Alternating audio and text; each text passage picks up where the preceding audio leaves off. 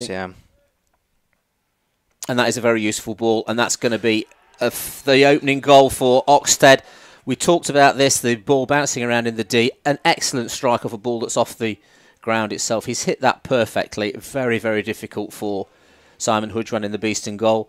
And I think, to be honest, Kellen, that's been coming, hasn't it? I think it has. This has been built. It's been building up to this for quite a while now. Let's see this go back in and straight into the top left corner. Yeah, very tough to hit that ball like that. You've got to have a good hand-eye coordination. He's caught that perfectly. So there's good pick from Gareth Griffiths. Yeah, and he's got the ball and he's made a. And that's good a great opportunity. Goal. Ball fed in and collected really well. Perfect example of how those connections need to be made in order to get your shot off, and I think that's a very well worked equaliser. It is. This is very good. We've got a strong performance from Gareth there. It's composed all the way through. They're attacking well, attacking strong. Good skills, and it's put away well. This is good. It's a good effort, good goalkeeping. Fred Whitfield in goal there, just knowing his job, knowing how to smother the potential deflection from the Beeston forward.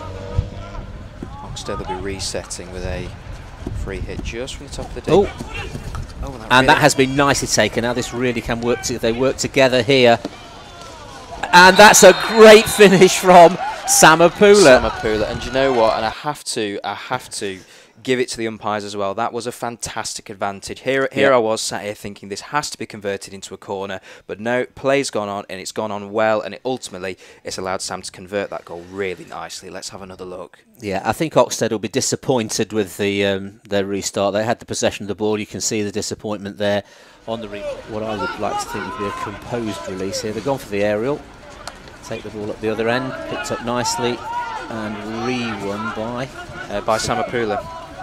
Samapula, yeah. And a connection now, a bit of space here. Just take it steady. Let's pick this next. Yes. Oh my Henry word! Croft comes good. Delightful from Crofty. Making it 3-1, and that's going to be the winning goal. We've criticised him for his tackling, but that was his shooting, so that's a different part of his skill. Well, indeed. What do we know, Muss? He's redeemed himself. Let's have a look at this again. Good steady play from Gareth Griffiths in the build-up. Absolutely. Worked hard to get on that, but that was a good little bit of reverse stick skill. It's given him the opening for the finish. I have an idea, but let's just see. Oh, we've done it. Who's your idea then? Well, call me biased, but I was going to say Gareth Griffiths. I think he's delivered a really convincing, solid performance all the way through, which ultimately has led the Bees from a slow start to a convincing victory, and I'm really, really pleased with that. I think that's fine. I think Fred Whitfield in the Oxted goals.